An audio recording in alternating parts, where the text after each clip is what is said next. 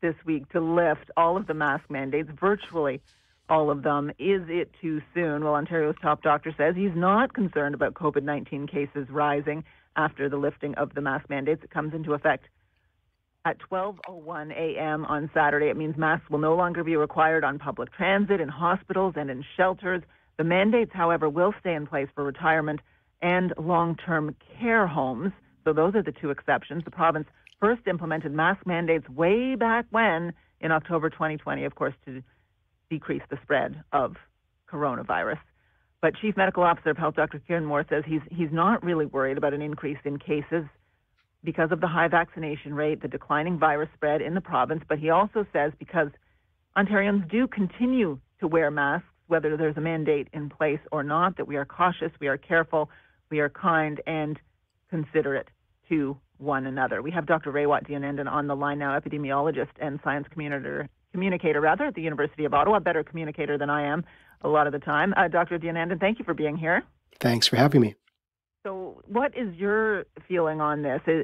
Was it time to lift these remaining mandates, or given that some of them affect very vulnerable settings like hospitals, would there have been some logic behind extending those remaining mandates a little bit longer? It is very much a judgment call. We have to remember that these restrictions, if you want to call them restrictions, masking to my mind is not a restriction. These interventions are going to come down at some point, but I think it's too early to take them out of those key places, especially hospitals. It makes no sense to me right now to remove the mandate from hospitals. And I think the hospitals agree with me, because it looks like pretty much every single hospital in Ontario is choosing to maintain their mandates individually, despite what the province is saying. Do you think the hospitals were surprised by that decision coming down from the province? It was signaled some days ago, so there's no surprise there. I think there's probably some disappointment that the guidance isn't coming from on high. It's always harder to enact a policy locally when it isn't supported from higher up. So the downloading of responsibility onto individuals and to individual institutions also downloads resource allocations and some struggles in communicating the logic for decision making to individual employees and so forth. So it's unfortunate. Now, what does it mean for the progress of the pandemic? Previously, when mask mandates were lifted, either in Ontario or in other parts of the continent, we've seen increased levels of transmission without exception.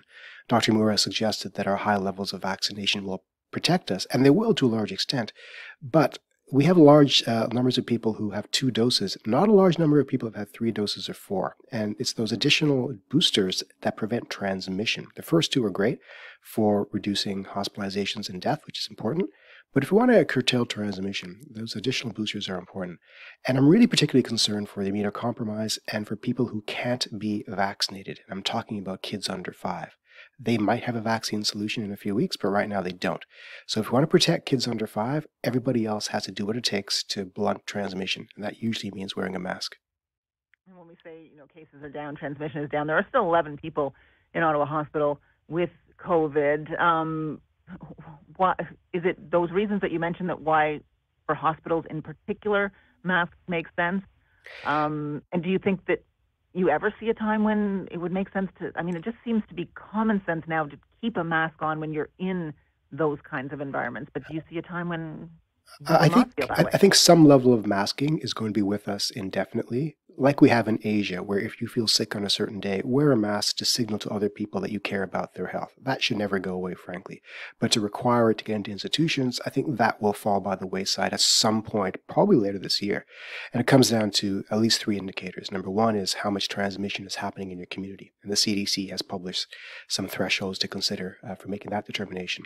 Number 2 is the vaccination rate in your community. I'm talking here about 3 and 4 doses as well as vaccination for toddlers. And number 3 is how much space you have in your hospital system. We do have space now. However, we still have a backlog of procedures, and we have overworked, really stressed out healthcare workers, many of whom have to stay home because they are sick with COVID. So while that stress on the hospital system is maintained in many hospitals, not all of them, but many of them, I think we're going to be seeing the mask mandate to help slow down that process. So you would say, going forward, for any individual, you would recommend if you have a cough, if you have a sore throat, and you have to be out and about on that day, just going forward, that's just a courtesy thing to throw a mask on those days?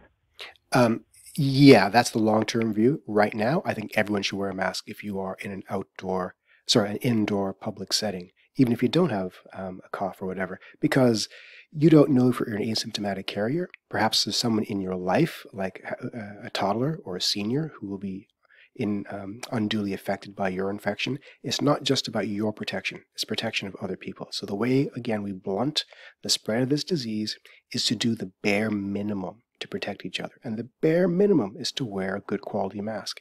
It costs very little. It has almost zero deleterious effects, and it's highly effective. So it makes no sense to me to be doing away with this most effective intervention, despite what people say it is very effective, which is mask wearing.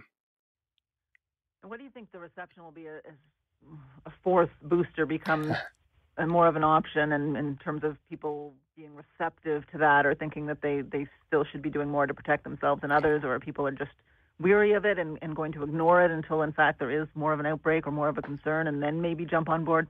It depends on how we talk about it. Right now, no one talks about the fourth dose, really, or the third dose. So vaccination has fallen from the public consciousness in terms of media and other kinds of public consciousness campaigns.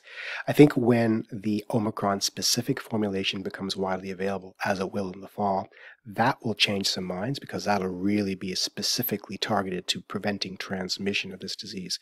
And if everyone gets that dose, we're looking at really diminished transmission.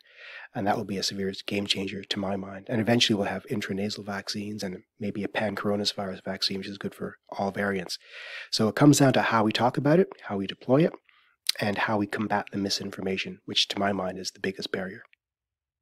And likely at some point it's just bundled in with the flu vaccine, and every fall we talk about getting both? It's possible. I don't think so, though. I think boosters for COVID won't be annual. I'm not sure what the interval will be, but I don't think it'll be that way. The flu vaccine has to be annual because the circulating strains change all the time. At some point, that will not be the case for COVID, I think. No one knows for sure. And it comes down to the goal also. With COVID, the goal here is to prevent hospitalization and death for the most part. And a few shots is good enough for that, frankly. All right, Dr. Raywat Deonandan, whose advice is continue to throw that mask on when you're going to be in an indoor environment, protect yourself, protect others, and then going forward, when we get to that point where maybe that's no longer necessary, you just throw one on when you're not feeling well and you have to be out amongst people, and consider that booster. It's 2:47 on news, that point where maybe that